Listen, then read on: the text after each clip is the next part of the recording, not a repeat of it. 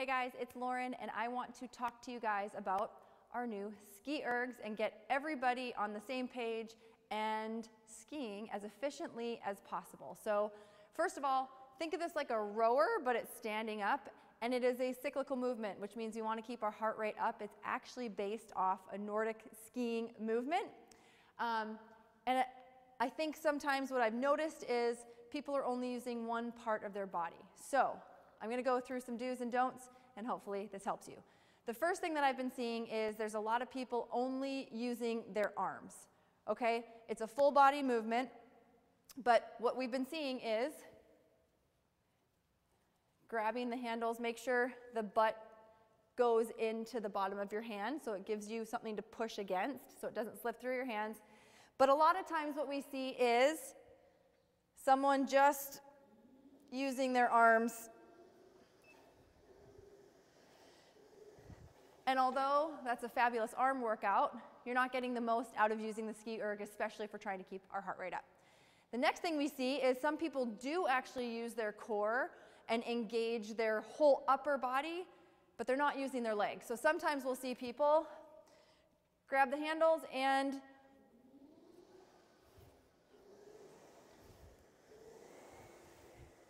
kind of give a crunch and arms, but they're missing out on their legs. Just like the rowing machine, which I know all of you guys are familiar with, you use every part of your body and you even crunch down, you use your legs. They're super important. They're still very important when you're on the ski erg. So what we want to do is we want to make sure we get our legs involved. Now there is a good way to get your leg involved, and then there's a way we want to avoid, okay? When we are going through the movement using our legs, what we want to do is we want to pull our arms down, crunch our belly, and get into a hip hinge motion with your legs pretty bent. Almost think of like a hex bar deadlift. We want to get into that more deadlift position. What we want to avoid is keeping our chest up and doing almost like a piston squat with your chest high. Really think about like you had poles. You really want to get all the way down into a nice hinge, feeling it in the hamstrings. All right, so if you were going to put this all together, walking up to the ski erg, you would walk up, you would grab the handles, you would stand far enough away. If you're taller, you're going to be further, but you'd stand far enough away where you feel like your arms are out in front of you a little bit. And just like the rower, you want to make sure there's a little bit of tension on there. You don't want to start really hard at the top and jerk it. You want to start a little slower, grab that tension. Your arms are going to come all the way down. As your arms are coming down, you're going to crunch your stomach, and you are going to go into a deep hip hinge and squat at your knees, okay? And then from here, sometimes we've seen people, kind of butterfly it up. You want to follow the path straight back up to the top, and then you want to start all over again, okay? Now, the other thing I want you guys to notice, you can get on your tippy toes.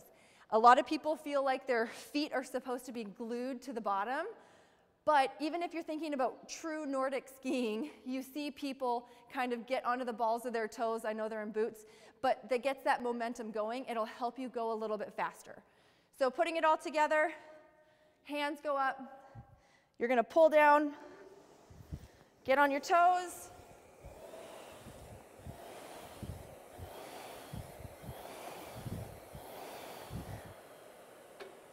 And try and gently put them back on instead of snapping them back up. But hopefully those tips help you guys. Remember, we are trying to keep this moving. There is a damper, just like the rower. There is a damper. If you're finding it too hard, move this nozzle all the way down. If you want it to be more difficult, go all the way up to a 9. But you can adjust it mid-workout. You can adjust it station to station. It doesn't really matter how you're feeling that day. Just make sure you make it so you're feeling like you're getting a good cadence and it's not too difficult. All right? Hopefully that helps you guys. Enjoy our new ergs. They are awesome.